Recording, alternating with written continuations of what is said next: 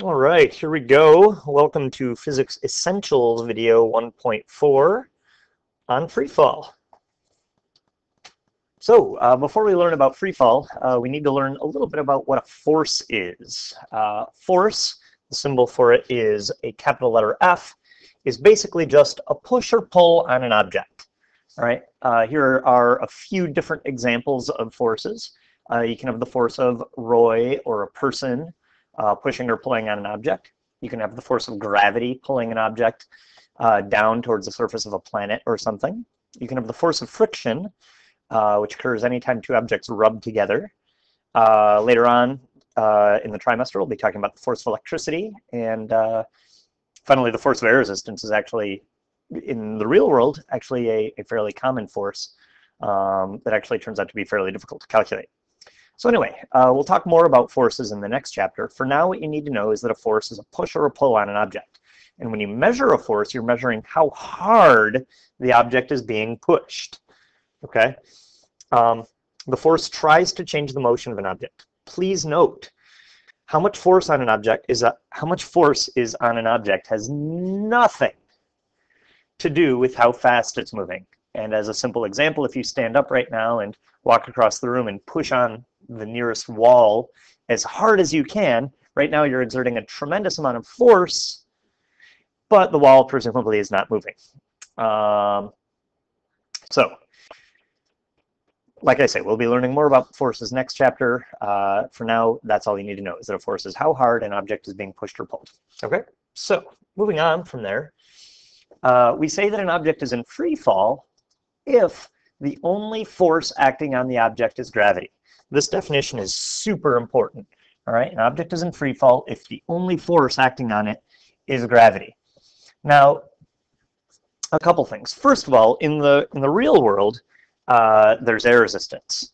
All right, so in the real world, free fall is very, very difficult to obtain because when you drop something, it has to push through the air, and as a result, the air pushes against the object and slows it down, which is, how a parachute works, right? It's why if you drop a piece of paper, the paper kind of floats and doesn't just fall straight down to the floor. It's because air resistance slows it down. Like I said, air resistance is really, really difficult to calculate. It's something that even in the AP classes, they do only a little bit of. And so for that reason, we are in this class going to assume that anytime something is dropped or thrown, that there's no air resistance. Okay, we're pretty much going to always ignore air resistance, which I know is frustrating because it is something that does exist in the real world, but we got to start simple. And if you decide to pursue physics, you'll eventually learn how to do problems with air resistance. So in this class, air resistance does not exist. All right, so because of that, examples of an object in free fall include a ball that you've just dropped, right? If you drop a ball off a building, after you let go of it, the only force on it is going to be gravity, right? That's why it falls down towards the earth. Weirdly, an object doesn't have to necessarily be moving down to be in free fall, okay? If you throw a ball down off a building after you let go of it, the only force on it is gravity. But if you throw a ball up into the air, again, the only force on it is gravity. That's why it doesn't go up forever, right? When you throw a ball up in the air, it goes up, but as it goes up, it slows down, slows down, slows down, stops, and then it comes back down. And that's all because of gravity. All right. So long story short, what this says here is that a ball is in free fall if you drop it, throw it up, or throw it down. Okay. Really, and this is important, and it's something that I didn't write on the screen, and I wish I had. The only difference between dropping and throwing something is the initial velocity. When you drop something, it starts at rest, and then you let go of it. When you throw it, the object begins with an initial velocity. It's moving, and then you let go of it. All right. So anyway, in all of these examples, the only force on the ball is gravity, which is why they're all going to move down faster and faster. And all of these objects are in free fall.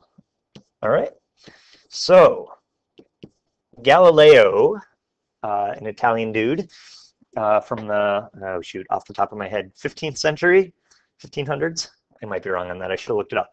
Anyway, Galileo is an Italian dude, and he discovered that all objects in free fall accelerate at the same rate. And that rate is called the acceleration of gravity. We are going to abbreviate acceleration of gravity A subscript G. It's an A with a little g next to it. Most books in the world actually just use a lowercase letter g. I, for a number of reasons that I won't bore you with here, have stopped doing that, and I'm going to use AG to represent acceleration of gravity. Just know that if you feel inspired to look in your book, the book does use G instead of AG. But people will know what you mean either way. So here's what Galileo discovered. He discovered that any object that you drop, no matter what it is, whether it's a brick or a feather or an elephant or a Volkswagen, if you drop it off of a cliff or, say, the Leaning Tower of Pisa, any object will accelerate down at the acceleration of gravity, which is negative 9.8 meters per second squared. For simplicity, we're going to round that number off to a nice, easy negative 10 meters per second squared. Okay?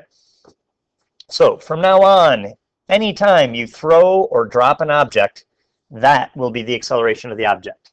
Let me say that again. That is super, super important. From now on in this class, anytime you drop or throw an object, automatically you know the acceleration is going to be negative 10 meters per second squared because the object is in free fall, and as Galileo discovered, that is the acceleration of any object in free fall. Okay? You should be aware that all of this is only true on Earth.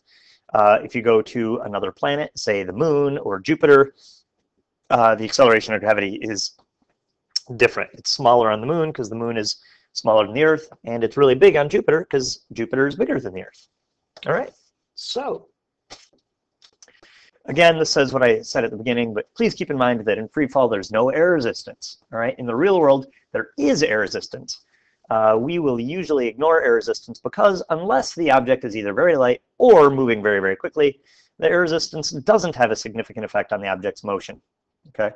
Additionally, it's very difficult to calculate the effects of air resistance. So anyway, if an object is in free fall, anytime you throw or drop an object, then we know the acceleration is negative 10 meters per second squared, which means every second the object velocity decreases by 10 meters per second. Okay, every second that it's in the air, the velocity is going to decrease by 10 meters a second. So, all right, sorry about that. Somebody walked through my room. Okay, so here we've got three examples of free fall. The only thing that's different in each of these three examples is the initial velocity. All right, so in the first example, Roy drops a ball from rest. So here's our example. Oops, let's try that again. Why does this hate me? There we go. In our first example, Roy drops a ball from rest. Because he's dropping it from rest, that means that the VI is going to be 0. The initial velocity is 0. That's going to be true anytime something is dropped. Okay, so because it's being dropped, our initial velocity is 0, right? Because it's not moving when he lets go of it. After he does let go of it, the only force on it is gravity. So our acceleration is going to be negative 10 meters per second squared, which means every second the velocity decreases by 10 meters a second. So I can fill in this chart by just subtracting 10. The velocity is going to go negative 10, negative 20, negative 30, negative 40, negative 50, and negative 60. The velocities are negative because the object is moving downward, right? And as it goes down faster and faster and faster. Okay? All right, now in the second example, here, Roy is going to throw a ball up into the air. All right, because he's throwing it up into the air, that means when he lets go of it, the instant he lets go of the ball, it's going to be moving at 30 meters a second. So that means that in this problem, our initial velocity is 30 meters per second. Okay, positive because he's throwing it up. Okay, now, after he lets go of it, stupid bells.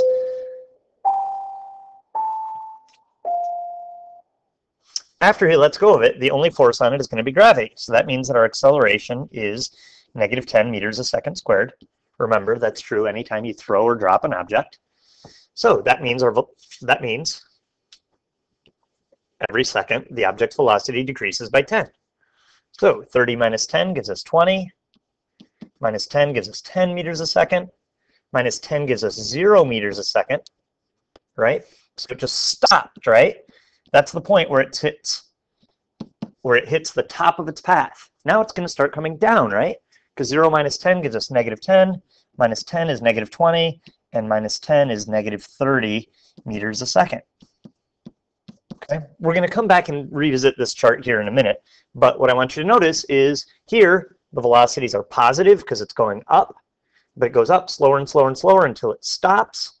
Then the velocities become negative, and they become more and more negative as it goes down faster and faster and faster. All right.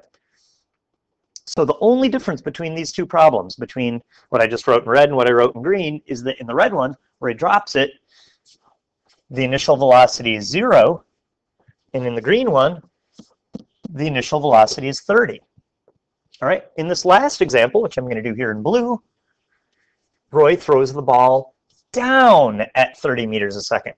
So this time our initial velocity is negative 30 meters a second, right? Because at the instant that Roy lets go of it, it's already moving down at 30 meters a second.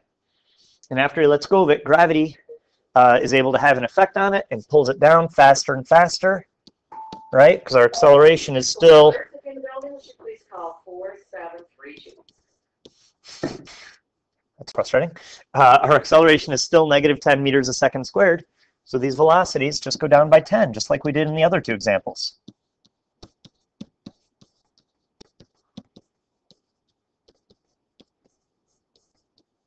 Okay. So all three of them have the same acceleration. The only difference is what that initial velocity is. All right. So finally, I do want to take a closer look at this middle chart here.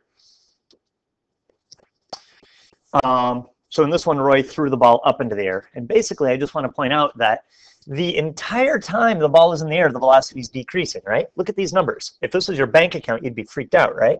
Because look, it's starting at 30, and then, uh-oh, $20, $10, $0, uh-oh, negative 10, negative 20, negative 30, right?